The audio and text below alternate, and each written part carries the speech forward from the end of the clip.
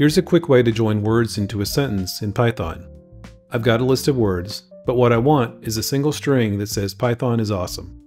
So the first thing you might try is just adding them together with plus signs, like this. Words at index 0, which is Python, add a space. Words at index 1, or is, add a space. And words at index 2, which is awesome. When I run it, we get Python is awesome. But this gets messy fast, and if you have more words, it turns into a nightmare. The problem is string concatenation with plus is both harder to read and slower when you're working with lots of strings. But there's a cleaner way. Let's write this instead. Quotes.joinWords.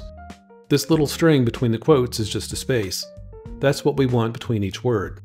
Then .joinWords tells Python, take everything in the list called words and glue it together using that space. And when we run it, the output is exactly what we want. Python is awesome, all in one clean line.